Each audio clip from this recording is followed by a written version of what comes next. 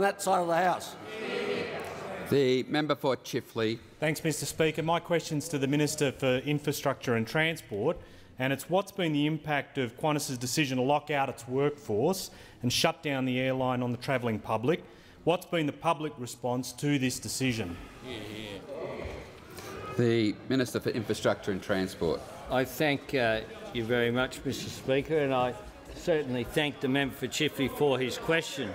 As a result of the shutdown, at least 68,000 Qantas passengers were affected, 48,000 domestic passengers and 20,000 international passengers. As a result of that, people couldn't get to businesses, people couldn't get home to their families. We had people turning up at London Heathrow Airport. We had people turning up at airports not knowing how they could get home. Indeed, last night I spoke to a gentleman who'd booked on Qantas, had flown from the United States, was stranded in a Sydney hotel with his 43-week pregnant wife. I intervened because he was unable to get a seat on a plane.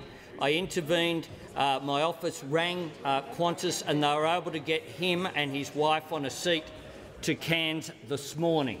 They're the sort of personal issues that were raised as a result of this issue. But that is why the government was so determined to get this airline up and running. Those opposite say, why didn't we do something? Why didn't we do something? Well, the Leader of the Opposition was asked on ABC 24 on the 14th of October a very clear question. What would be your specific intervention? He was given the opportunity to call for government intervention and he did not do so. Did not do so. For North Sydney. That's right. And what changed? What changed between the 14th of October and Friday? What changed before Qantas made this decision? One thing changed, which is that the unions, the Minister for Infrastructure and Transport will resume his seat. The member for Herbert, having been warned, has continued to interject. He was warned and he has continued to interject. The action I'm about to take will give a quarter on my right that say that I pay favourites more ammunition. I will not name the member. I will invite him to leave the chamber for 1 hour under 94A. But a warning is a precursor to a naming. The Minister for Infrastructure and Transport. Thanks, Mr Speaker. One thing changed in terms of the industrial action. As of Saturday, the only industrial action that was taking place was pilots wearing red ties. That was the only action that was taking place and making announcements to their members. And yet between the 14th of October, when the Leader of the Opposition made that statement, and Friday, the day before, the same day we had the front-page Telegraph article, the same day that we had the letters from the Premiers of Victoria and New South Wales, the Leader of the Opposition changed his position. And of course we know that earlier on he could not answer the question when journalists asked him when was he told. Those opposite speak about the manager of opposition business has interjected about industrial terrorism. We heard questions yesterday speaking about extreme union action when it was a lockout by the employer. This side of the House makes no difference whether you have a suit on or a blue collar. Extreme action, not in the national interest, will be condemned by this side of the House. And indeed I said about Mr Pervenus's comments, for example, in The Australian, I was very concerned. I joined criticism of the Secretary, Steve Pervenus, and I said this. His comments were extraordinary because you need a strong company in order to employ people, in order to have union members. I took action. I condemned the extraordinary action. Those on that side of the House don't do it. The Shadow Treasurer, to be fair, did call for intervention earlier. It'd be interesting to see what the Shadow Treasurer knew and when and who he was informed. Order. Order. The Leader of the Nationals. And my question is also to the Minister for Transport. Order. Did the Minister at any time propose the use of Section 431 of the Fair Work Act to stop the industrial action at Qantas? The Minister. The record will show that I called the Minister and he made a response. The member for Werriwa. Formerly Reid. The member for Greenway. My question is the Minister for Regional Australia, Regional Development and Local Government. The member for Greenway has the call. Again, The member for Greenway. Thank you, Mr Speaker. This is the Minister for Regional Australia, Regional Development and Local Government and the Arts, representing the Minister for Jobs and Workplace Relations. Will the Minister inform the House how the Fair Work Act and the government's decisive actions under that Act have strengthened the rights of working people and protected the national interest? How were workers treated before the introduction of the Fair Work Act? The Minister for Regional Australia, Regional Development and Local Government and the Arts is the Minister representing the Minister for Jobs and Workplace Relations.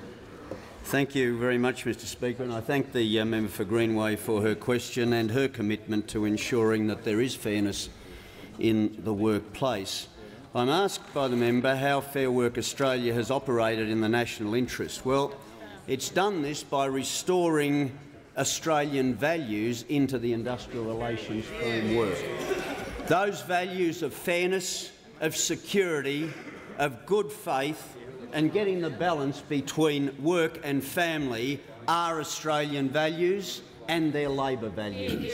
But they were not the values that were embodied in Work Choices. They are now embodied in Fair Work Australia.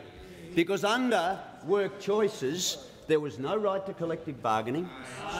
There was no requirement for the employer to bargain in good faith, and nor was there an ability, in circumstances in which the parties couldn't resolve their issues, to have recourse to an independent umpire.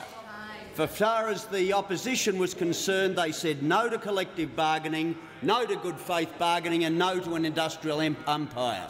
We said yes to all of those things because they are Australian values. And I'm asked the question about how this implementation into the Act has advantaged Australia. It's done it two ways, not just by restoring the values, but by ensuring that we got the planes flying again after that precipitous action taken by Qantas over the weekend. Now, I'm also asked in this question, Mr Speaker, how workers were treated before the implementation of Fair Work Australia. Well, it is Melbourne Cup Day, and I always think it's a good thing on Melbourne Cup Day to have a look at the form, Mr Speaker. And there was the coalition form. We've talked about it before. The Peter Reith form, that's approach to industrial relations resolution was to bring in the Rottweilers, bring in the Black Hoods, sack a workforce and replace it with scabs.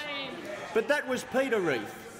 Who became the Industrial Relations Minister after Peter Reith? The current Leader of the Opposition. Abbott out of Reith, because he continued the process going forward.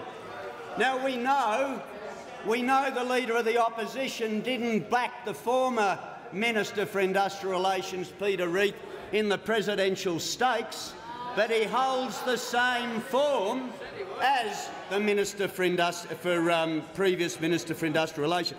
I'll give you some examples, because it also pays in this place to have a corporate memory about how some of these disputes were handled.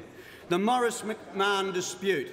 Workers out on the grass for months because the employer was not required to bargain in good faith. Paid $11 an hour, and what was the Leader of the Opposition's admonition to them? Go back to work because you've got a Rolls-Royce deal. Then there were the circumstances when they were negotiating the auto industry package, and he required the industry to pay into a fund so that they could sue workers and sue unions. Then there was the TriStar dispute, where he wouldn't intervene, saying it wasn't the role of the government to get involved.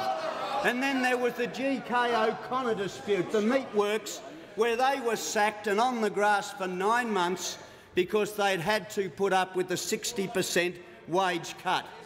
The Leader of the Opposition stayed out of that dispute, but more so he refused to disclose his dealings with the company. Now, doesn't that sound familiar in the context of this Qantas issue today?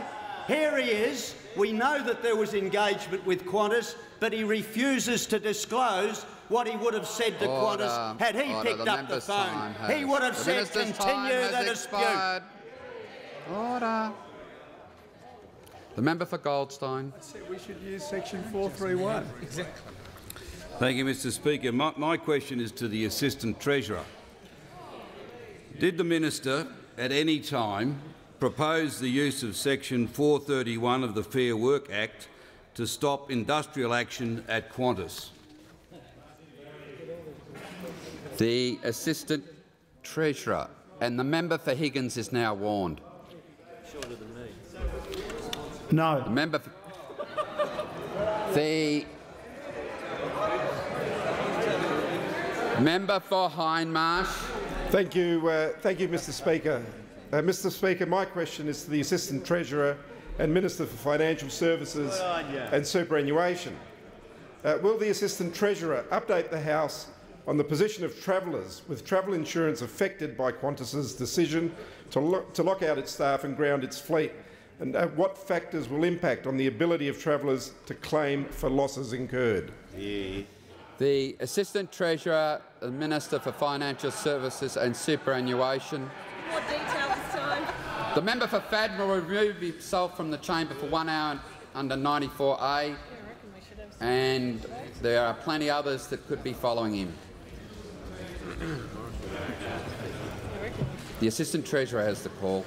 I'd like to thank the member for Hindmarsh for asking a question which is of interest to literally over 100,000 Australians and people from other countries who are travelling on Qantas, both in Australia and overseas, who were caught up in this issue. Of course, an issue which affected employees who've been trapped in hotels all over overseas, can't get back to their families because of this action, and an issue, of course, important to the insurance industry, which I'll return to in more detail in a moment. This issue of what rights travellers have in this, an issue conspicuously absent from the coalition's questions. It took a government member to ask this question.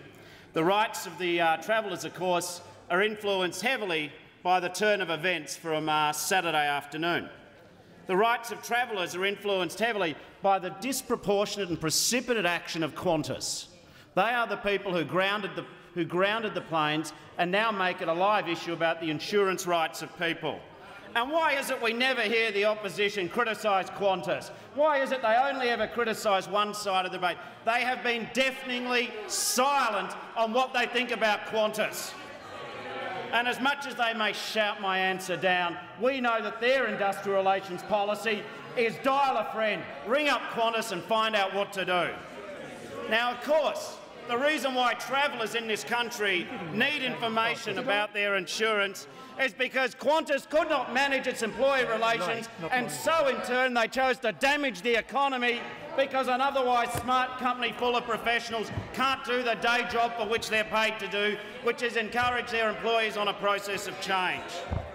Because Qantas could not do its day job properly, travellers now need to find out what are their rights, and I've spoken with the Insurance Council of Australia. I've spoken to the Insurance Council of Australia. The Assistant Treasurer resume his seat. It is very tempting, but it would be time-consuming. I warned the member for Higgins. She will leave the chamber for 1 hour under 94A only because I just cannot wait around for a division. But when I warn people, I expect there to be a reaction. The Assistant Treasurer has the call. I've spoken with the Insurance Council of Australia. First of all, they say that travellers inconvenienced should check with Qantas first to see what Qantas will say to them. Now, normally they tell me, the insurance industry, that industrial action is a predictable event, so sometimes insurance companies will not pay the cost of the lost ticket. But the emphasis there is normally a predictable event.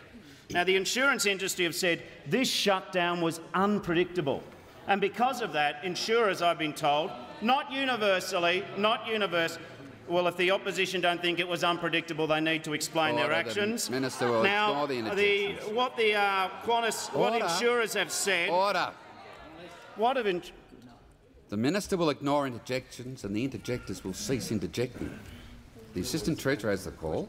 The insurers have said that whilst it can't be a blanket commitment, they will look sympathetically to claims. They do say that they will assess whether or not passengers were able to mitigate their loss, if they were able to get a flight quickly, what were the losses incurred. But they do believe that because this is an unpredictable element, they are going to be more traditionally sympathetic to claims than perhaps has been the case on other occasions. But of course this comes down to the question of unpredictability. This event was certainly unpredictable to the flying public. It was certainly unpredictable to the tourism industry. It was certainly unpredictable to the mining industry. It was certainly not notified to the government until Saturday afternoon. But of course that does beg the question, who did know? I sat through the 12 hours of hearings in the Commission last Sunday and Monday morning, didn't run into any Liberals in that lift queue trying to sort the matter out. But what I do know is that Qantas said that easily from the 20th of October this was on the cards. Of course there's one other set of actors who can explain whether or not it was unpredictable. And we all know where I'm going here, don't we? What did the opposition know? Did you know, were you informed at any stage, staff transactions to your people? Did some of your former staff members tell you what was going on? Shame. The Minister's time has expired.